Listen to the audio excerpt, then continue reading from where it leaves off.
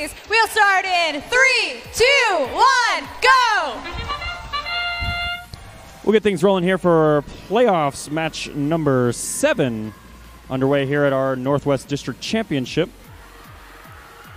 Autonomous programs underway on both of these alliances, and really they are fairly evenly matched, although at the last second the Red Alliance will pull off. It looks like a complete clean sweep there of every possible game piece. That is the first time we have seen that, I believe, all weekend, and one of very few in the world so far. Off to a rip-roaring start there on the Red Alliance, although the Blue Alliance now pulls ahead ever so slightly with 89 points on the board to the Red Alliance's 73.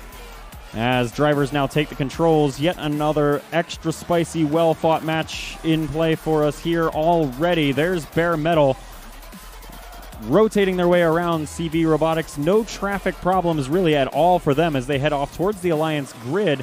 Jack in the Bot now up and over the charge platform, placing another cone. Skunkworks places a cone on top of one that's already scored, so that's not going to count for any additional score. 109 to 102, your live score. We're already in the triple digits on both alliances with 1 minute and 15 seconds left to play.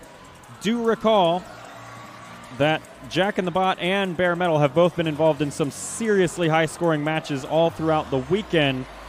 But Jack in the Bot with power problems in midfield, they are out. That light is out, as we saw happen to them in quals earlier today.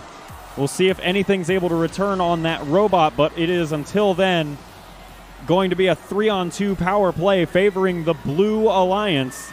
7 links scored so far on that Blue Alliance wall to the Red Alliance's 4. As Robo Totes and CV and the Generals start just piling it up.